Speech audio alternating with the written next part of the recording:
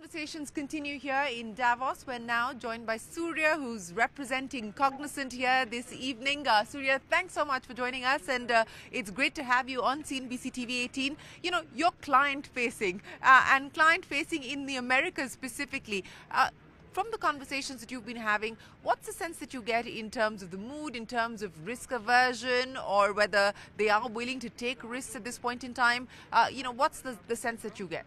First of all, thank you, Sharin. Thank you for having me in this Davos. It's still freezing, but relatively better, I guess, today.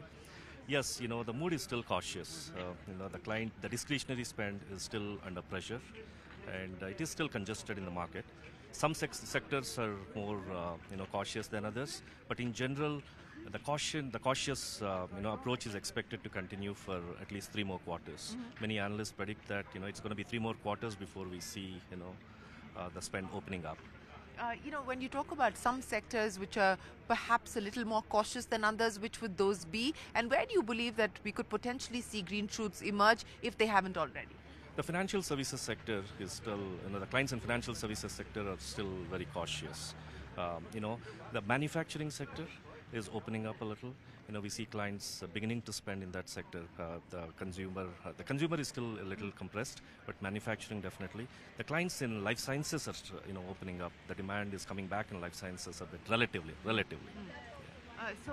In terms of deals, etc., so since discretionary at this point in time still a question mark, more sort of cost takeout deals that are underway? Yes, cost takeout deals are still underway. In fact, in the market, we are seeing a lot of movement on the cost takeout deals. It has been that way for the last few quarters, and we expect this pattern to continue for the next 2 or 3 quarters. That said, a few transformation deals are opening up in a very selective formats. But these are not very large, but some Gen AI-oriented transformation deals are opening up. Some clients are beginning to start to think about those deals.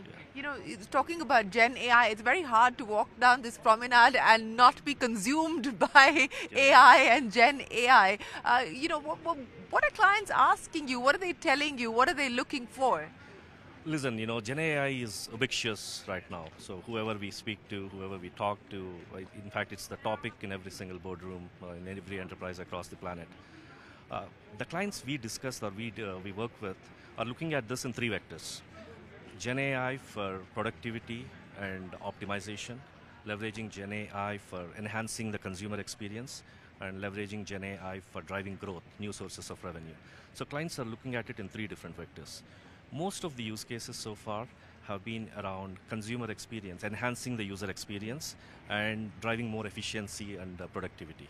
So the use cases across the industry have been focused in these 2 vectors.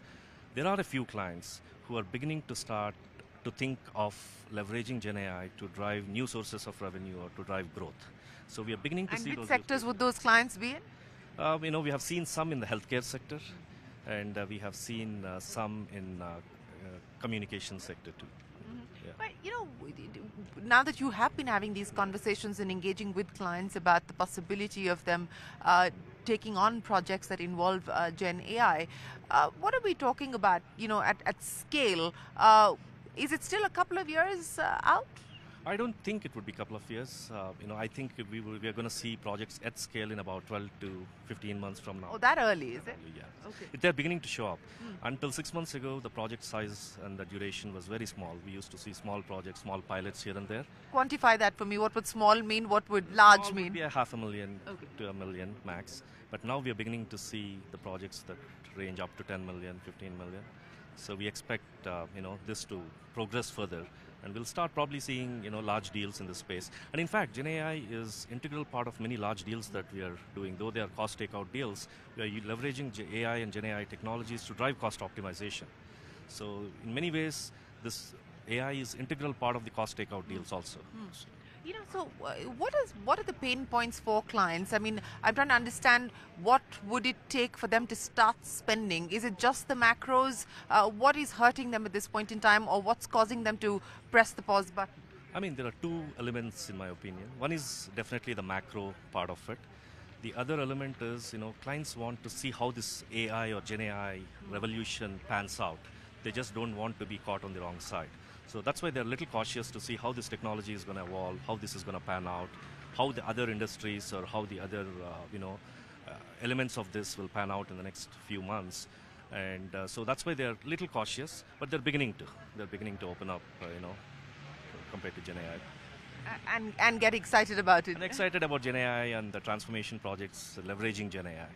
Surya, you've seen many up cycles and down cycles. Given the fact that 2023 was expected to be far worse than it eventually turned out to be, the fears that people had on how bad things were, the economy proved to be a little bit more resilient than that, and companies, including in tech, managed to do better. As you look at the environment today, what's your sense about 2024?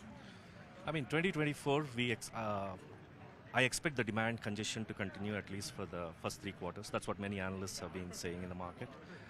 2024 is expected to be relatively better than 2023. And as clients begin to open up, as the economy eases a little, the congestion is expected to ease towards Q3, and the spend is expected to come back by Q3. So how many meetings have you logged in Davos?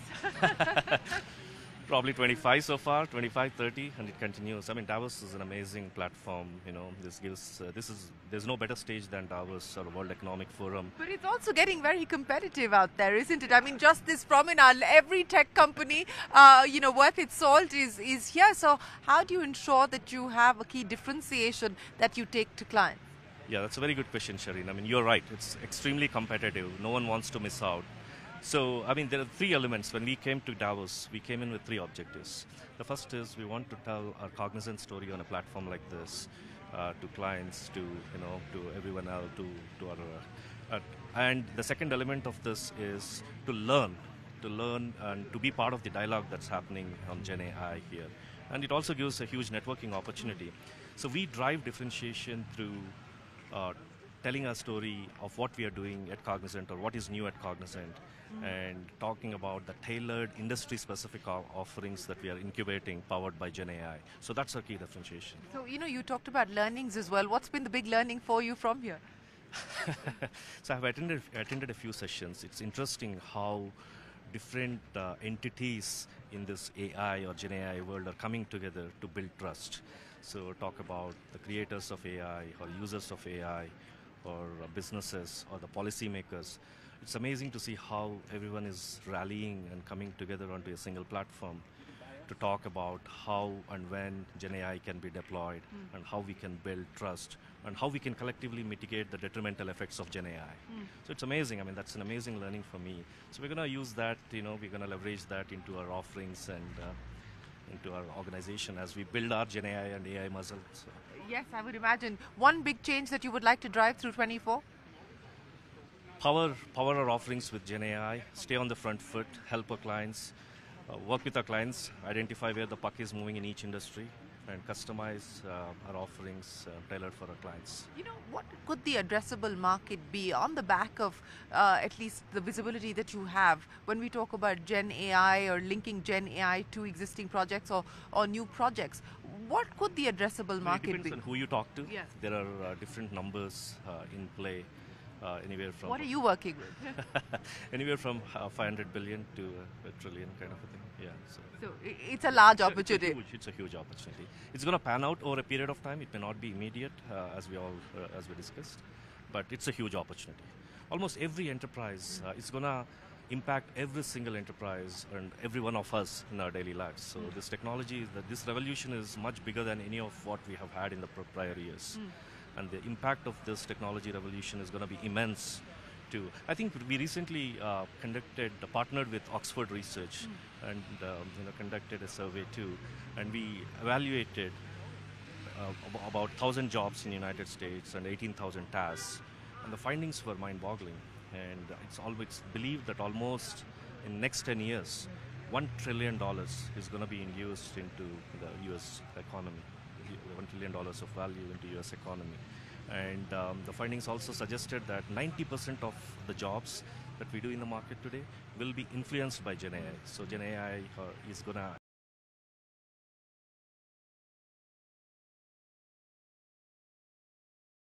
revolution is going to create a lot more jobs as we move along. So we are very excited, so. Well, yes, the fear is that we're going to see job disruption and job losses, but you're saying that it could also potentially open up new areas of opportunity and create newer jobs. Perhaps some redundancies will, of course, have to be factored in. That's obvious, and that's part of every tech cycle. But you're saying that it will open up newer jobs as well. Yes, as part of this, research we did, Gen AI is going to be a social equalizer in many ways. Unlike the previous technology revolutions where the benefits were not equally distributed across the society, the people who were highly educated and privileged got more benefits of the technology revolution.